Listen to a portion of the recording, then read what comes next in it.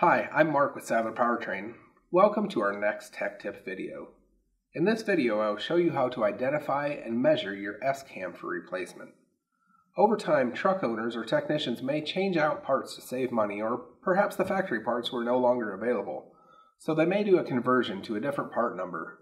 Therefore, the VIN number may not identify what is actually in your truck or trailer.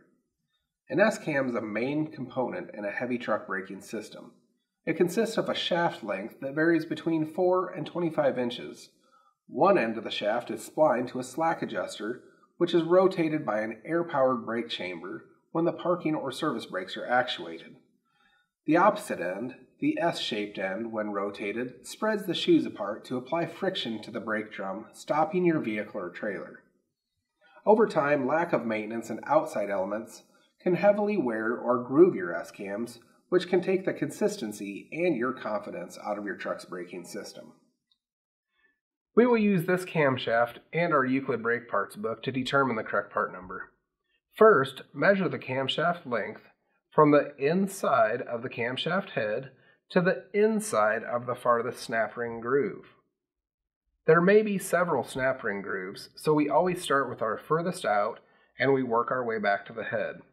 A tape measure will work well for this step, but make sure that your tape measure shows the 1/16 of an inch, as these measurements are listed in 16ths.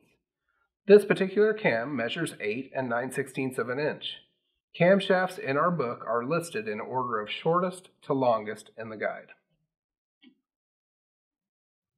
Next, determine the head type by referencing the photos from our online Euclid catalog listed under the Tech Tips section.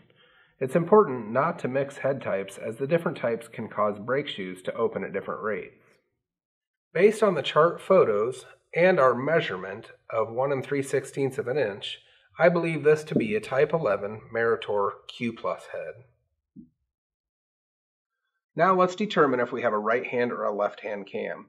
An easy way to determine this is to look at the cam with the head facing you. If the left hand edge of the cam is curving upwards, it's a left hand cam. If the right-hand edge of the cam is curving upwards, it's a right-hand cam. In this case, this is our camshaft. We do have a left-hand cam. Lastly, make sure to count the number of splines to verify that it mates up with your slack adjuster. In our case, we have a 28 spline, and it looks as though our S-cam is this part number E9649 left hand. Bushings and seals are also very important to check, and usually when you replace your S-cam, it's best practice to install them with a new camshaft repair kit. These repair kits can be referenced by using a chart on our website under the Tech Tips section. In this chart, after finding your camshaft number, you will then find the camshaft kit, which contains everything you need to install your camshaft. We do offer some S-cam upgrades from what comes factory on your truck or trailer, which have better protection from the elements.